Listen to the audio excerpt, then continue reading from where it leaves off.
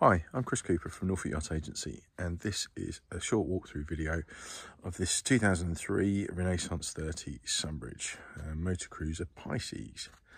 So she's got a Narni 4.150, which is a 37.5 horsepower diesel engine. She's on shaft through a hydraulic gearbox. She's 5-berth in 2 cabin spaces. That includes the saloon. And she's got quite a high specification. She's fitted with bow thruster, she's got shore power, inverter, heating system, rear view camera, and her boat safety certificate is valid until July 2024. So stepping aboard, the first thing you notice is that it's very easy to board. You've got a little transom to get over here, and then great access through the boat, which is all on one level, with a forward door you can just see in the video there, and a forward well. We'll get there in a sec.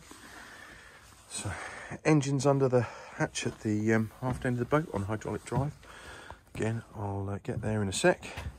And then we've got a couple of steps up to the upper helm position. So it's a helmsman's seat and controls here, and quite a nice L-shaped seating on the upper deck. Folding windscreens and folding backrests on those seats that drop the air draft down below 8 feet. So a sun hatch on the main saloon roof, and rails you can see all the way round the boat.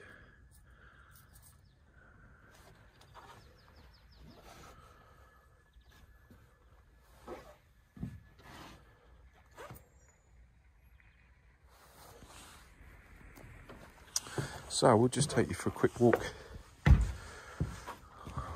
around here. Nice wide side decks.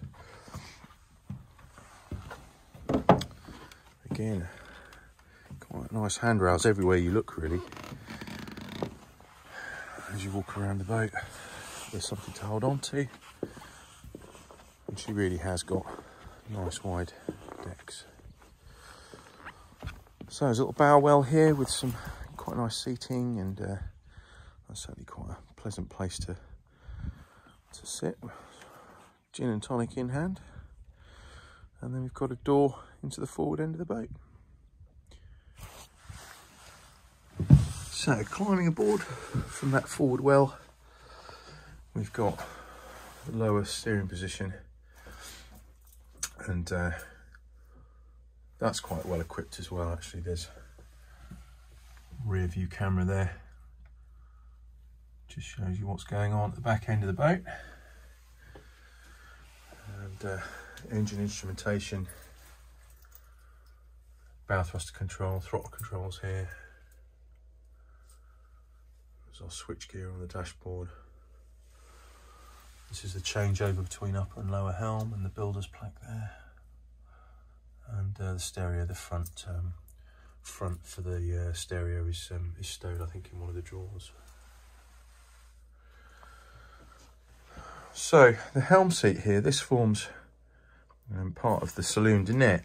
So it's a fold over helm seat, so the backrest just swings over into an alternative position, so you've got really quite a nice dinette space there. The table folds down into the gap, the cushions sit on top of that, and that makes up into a double berth.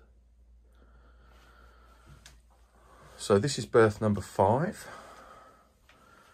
and a client asked me whether an adult would fit on that. But yeah, it's a really good size. If I just move this infill cushion and show you under there, you've got a good foot space.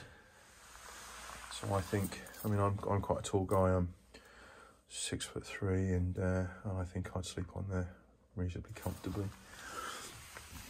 These cushions, these cushions are the infills for the saloon berth.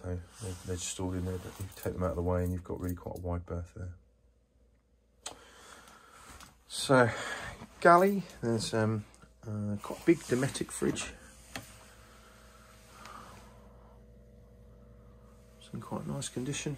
It's 12 volt, relatively new bit of equipment. There's a microwave here in the galley, and then we've got a Vanette double oven, grill in the top, and an oven below, and a rare thing on a boat, a 4-burner hob. So stainless steel sink here, and we've got plenty of storage under.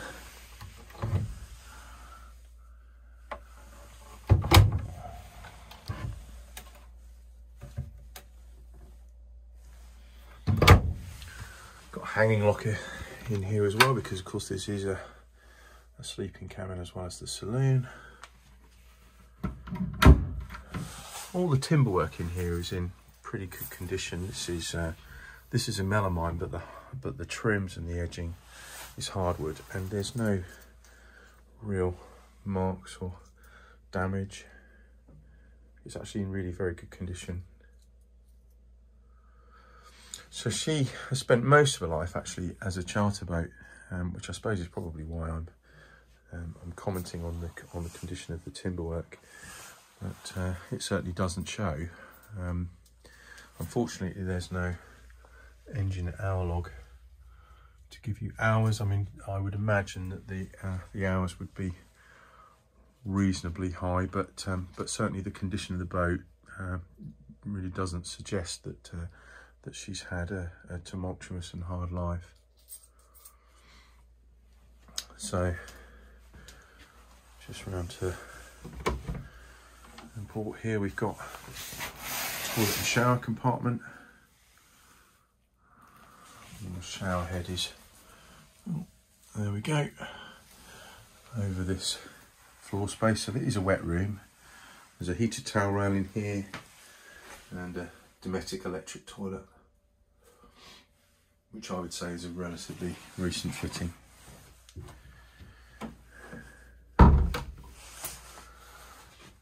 Heating control there, Eberspacher warm air heating system. And as we walk through into the aft cabin, you've got the main berth there.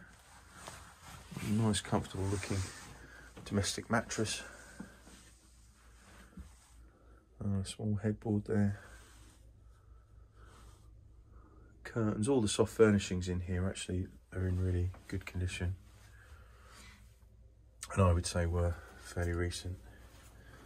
So we've got quite a big sideboard unit there, again plenty of storage in these spaces.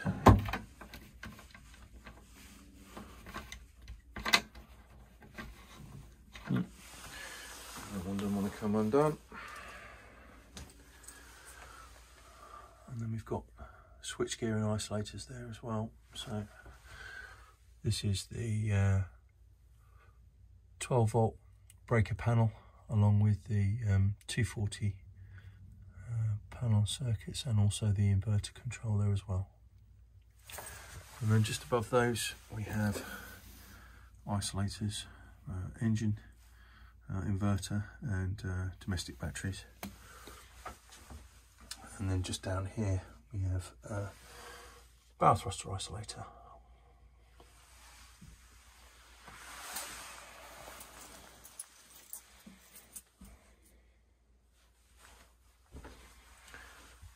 Full length mirror on the back of the door there.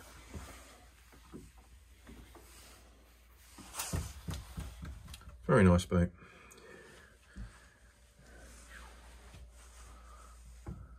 And as ex-charter boats go, actually in very good condition.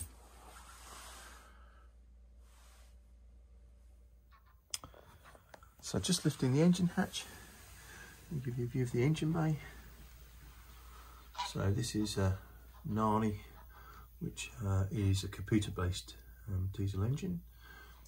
37.5 horsepower on a hydraulic gearbox. Just the hydraulic pump here. Nice to see a sensible fan belt there. Well, not a fan belt, is it? It's a drive belt, but there's our weed filter.